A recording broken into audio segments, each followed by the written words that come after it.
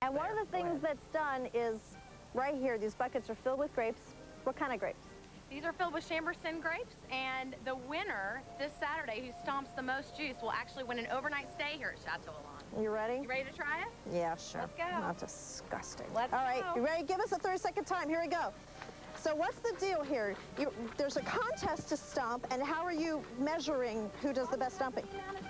And whoever stomps the most juice wins an overnight stay, but it's not the only thing you can do. The measuring cups are down below, right? Measuring cups are down below. All right. And if you win, you get to stay at Chateau Elan. And what else do you have going on here? Well, if grape stomping's not your thing, you can come and spend the day listening to live music, eating international foods, having wine tours and tastings, vineyard tours, seminars, arts and crafts. It's a lot of fun, a whole day. Stop. Oh, oh, oh, oh, oh, oh, oh, oh, I can't, ow, ow, ow, oh, stop, oh, I can't breathe, stop.